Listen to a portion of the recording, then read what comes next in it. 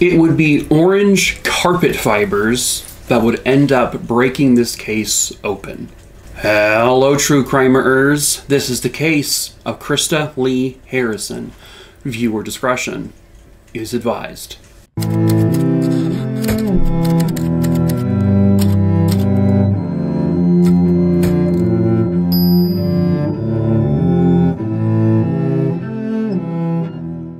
Krista Harrison was born on May 28th, 1971 in Orrville, Ohio. And at the time of this story, she is just 11 years old. Now, right across the street from where Krista and her family lived was a softball field and like a park. I know that Krista's older brother played softball there. Her family played softball there. It was a park she visited frequently. On July 17th, 1982, she was over at that park in the middle of the afternoon with her friend Roy, and they were doing a good deed. They were picking up trash. They were collecting cans off the ground, because usually after a softball game it gets pretty, messy with litter and whatnot. And so they were just being good and responsible and cleaning up after the place. And the park, by the way, was named Marshallville Village Park. Now, at one point, Roy and Krista were kind of separated far apart from one another, collecting garbage in different spaces. All of a sudden, Roy saw Krista in the distance where a man in a van pulled up next to her. And while she still had the bag in her hand, Roy saw this man pick Krista up and basically force her into his van.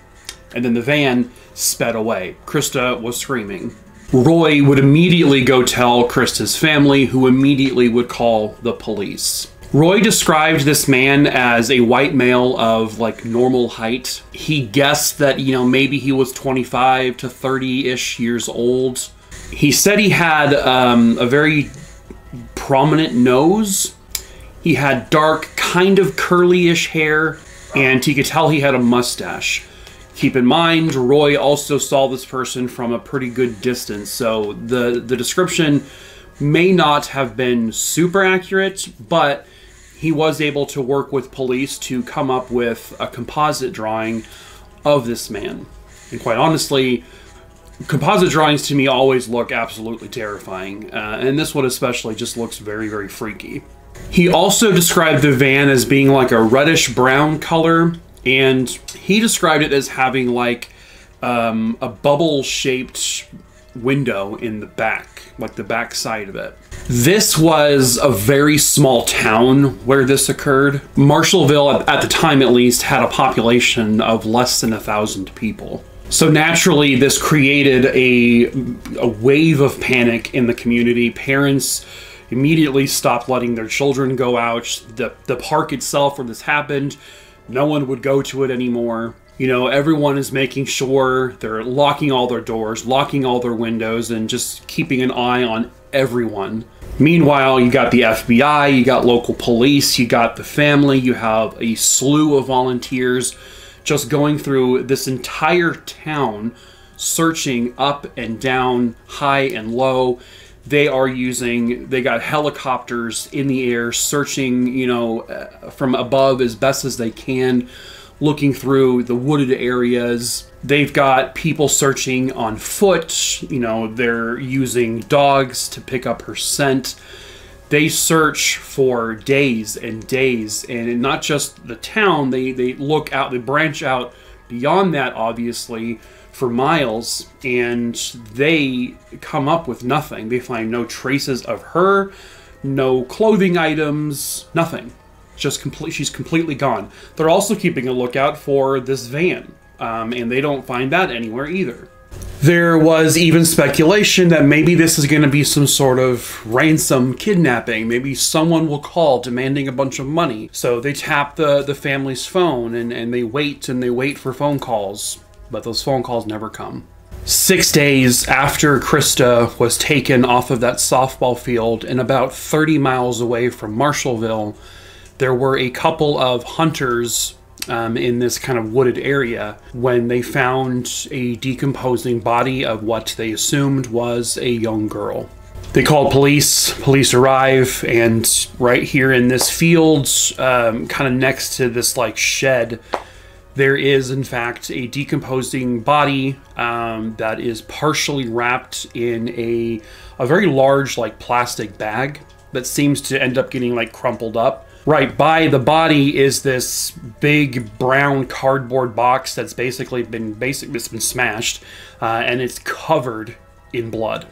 And they're branching out, searching this area. And while they're searching, not too far away from where all this is found, they also find a pair of men's jeans that is dirty and ripped. And they also find a plaid shirt. And they seem to have just been thrown. They were just discarded by someone. When the coroner had the body, even though, the body was pretty badly decomposed, they were able to eventually identify the remains as that of 11-year-old Krista Lee Harrison. Krista had been sexually assaulted, and she had been beaten, and her ultimate cause of death, though, was strangulation. The coroner found strands of orange fibers, they described it as, tangled within her hair. And when they looked at these fibers under a microscope, they realized that these fibers in particular were very, very unusual, uncommon, as you would always hear on forensic files, which this case was featured on forensic files. They were trilobal in shape. I can't count how many times you hear the word trilobal fibers on forensic files. But these fibers were so unique that the person who analyzed them recognized them, that they were the same fibers found on the body of a victim 8 months prior. Another young girl named Tina Harmon had also been abducted and found brutally murdered, and on her body were those same carpet fibers. Through primarily circumstantial evidence, they were able to identify who they thought was Tina's killer, a local farmer by the name of Herman Ray Rucker. And he was arrested, he was charged, he was convicted, and he was sentenced to life in prison without parole. And it was pretty much a done deal. Like I said, they had those orange fibers, but they were never able to match those orange fibers to anything in connection with Herman. But they just kind of thought, well, that's just one of those one-off pieces of evidence that we don't really know where it came from. But fast forward to 8 months later, now on Krista's body, they find those same exact fibers that they traced the manufacturer to like this particular carpet that sold this, and it was so bizarrely uncommon that the odds of those same fibers being found on 2 different murder victims 8 months apart and having 2 different killers was it just wasn't likely. It's possible, but it wasn't likely. But we'll get back to that a little bit. Then the investigators look at the cardboard box that was found near her body. This was also something extremely unique. This was an L-shaped kind of box, and it was tall, it was large. And they would determine that it came from I guess a Sears warehouse, and the box would have initially contained a seat for a van. So when they traced the manufacturer and kind of how these are packaged, all of those seats that come in those boxes are also, those seats are put into a large plastic bag. When they look at the plastic bags they used to pack these seats with the plastic bag they found that was containing Krista, they were the same bag. So what they did was they looked through the Sears basically receipts in all of Ohio to see who had purchased that type of seat. There was a large list, believe it or not. There was a lot of people, and so they had to like meticulously go through every single one to see and they had to interview all of those people, which took a long time to do. As this is going on, as they're looking through those records, there is a break, a major break. A 28-year-old woman whose name has remained anonymous, she went to police because she had just recently been abducted. This woman, she worked at a gas station in the same area where the two children had been abducted and killed. One night, she was cleaning up the gas station. When she turned around, there was a man there pointing a gun to her head, and he abducted her. He then tied her up, brought her back to what she assumed was his home. He tied her up to the bed, and then one of her hands was actually handcuffed to the bed. The man shaved all of her hair off. He beat her, severely beat her. He sexually assaulted her. And he took these like electrical wires that he cut so they exposed the inner workings of them. And then he would shock her like repeatedly. He would like torture her. And then the next morning, as she's still tied to the bed, she says that the man would crank up the radio in his house to full blast so that if she were to scream for help, no one would hear her. And then he left. And she saw an opportunity and she said, you know what, I am absolutely determined to get out of here while this man is gone. She worked very hard at loosening all of the ropes. She got one of her hands free, and then she managed to kind of reach down and untie herself at the feet that were ropes. Then she had to do the thing we've all seen in movies before, where she had to basically take her hand that was in the handcuff and she had to like squeeze it and pull it out of the cuff, and which she actually managed to do. And because she was nude and she couldn't find her clothes, she just grabbed a robe and she bolted from the house until she was able to flag someone down for help. When she goes to police, she actually can tell them who did this to her.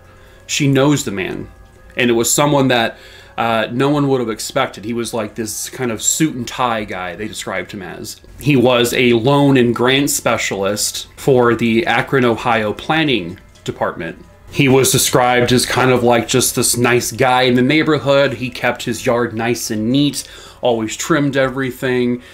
His house always looked in order. He just seemed like your typical just business guy, and he didn't really seem to give anyone any red flags. His name was Robert Anthony Buell. Robert was also a divorced man. He had a child with his wife, or his ex-wife. At the time, he had a girlfriend who he was planning to propose to.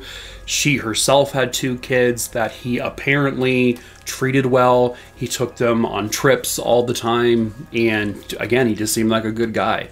But the 28-year-old victim who went to police said, that's him. He was the one who did this to me. I mean, this was such a bizarre thing for the community, because when he was arrested, no one believed it. They're like, you got the wrong person. He's a good dude. But police would search his home and they searched his vehicle. What kind of vehicle did he own? Well, he owned a van, a reddish-brown Dodge van, the exact same description that Roy had given to police when Krista was abducted. The only difference is this van did not have that bubbled out window like Roy described. It had a square-shaped panel window. When police interviewed Robert's family, they found out that Robert had actually recently replaced the window. He did have a bubble-shaped window prior, and then replaced it with the ones that were on the van then. Searching his home, they found a pair of men's jeans that were the exact same brand and type of jeans that they found discarded near Krista's body. They were the exact same size that they found near Krista's body. The shirts that he wore were the exact same size that was found near her body, and he owned other very similar plaid shirts. They also discovered that on that list of people who purchased those seats, those van seats, Robert was on it. Prior to Krista's kidnapping and murder, he had purchased from Sears a van seat, and they could not find the cardboard box or the plastic bag or anything in his home or garage. But the most damning piece of evidence, when you open up Robert's van, it's so gross, but it's just orange carpet everywhere. Everything is orange on the inside. It's a very distinct and unique shade of orange, and it's a carpet that the investigators had never seen really anywhere before in any other vehicle they've ever looked in. It was just so grossly orange. So they took fibers from that carpet and they looked at it under a microscope, and it looked very, very, very similar to the fibers they found on Krista. And when they did the comparison, like they put them together, it was like the exact same thing. They determined that, I guess, the dyes that were used for that color of orange was very unique, and it could have only really come from this carpet, from this van. And then when they compared the orange fibers from the girl who was killed 8 months prior, Tina Harmon, they took those fibers and lined them up with the fibers from his van. And again, they were pretty much a very distinct match. The man who was convicted of her murder, Herman Ray Rucker, well, he was granted a new trial because of those orange fibers. And when he went to trial again, this time he was acquitted and he was freed. For whatever reason, because all they had was that orange fiber and they didn't have any other evidence to connect him, like with Krista's murder, they had the fact that he purchased the van seats, and then they had the van seat box and the bag, plus the carpet fibers, plus the clothing items. The evidence that he killed Krista was pretty staggering. They just didn't have enough evidence to actually charge him with the murder of Tina Harmon, unfortunately.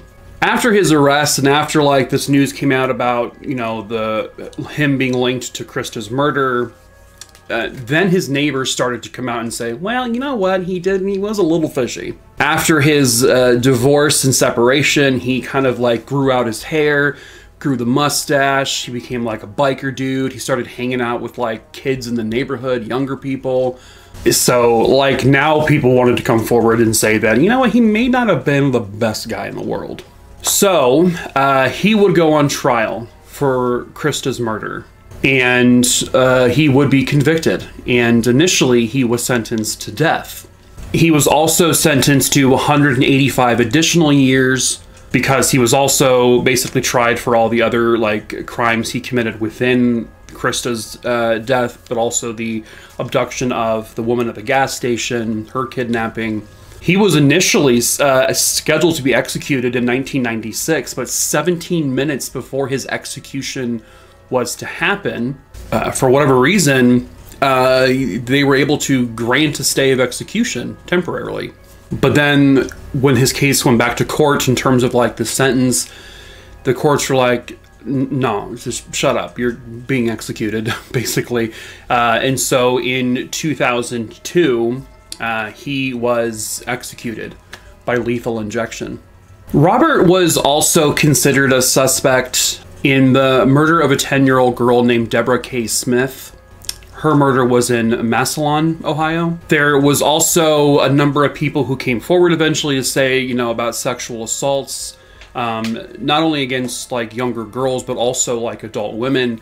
And so he was really a suspect in a lot of things. But the only crime he was really ever convicted of was the murder of Krista Lee Harrison. And while he is still kind of considered a suspect in some of these other cases, he was never formally charged with them before his execution.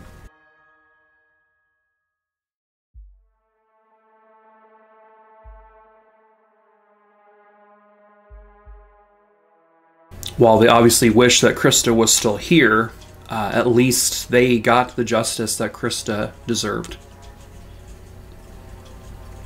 But that is it for this case, True Crime-a-roonies. I hope you found it interesting. As usual, if you have tripped, fallen, and stumbled your way into this video, hello, I'm Mike. I tell true crime stories here over on YouTube, also over on TikTok, so please feel free to subscribe to me here. Follow me over on TikTok if you want to. The link to that is in the link tree in the description of this video below. Next, if there's a case you want me to cover, please email me. The email's listed below. Just email me the name of the person, where it happened, and when it happened, and I will add it to my list.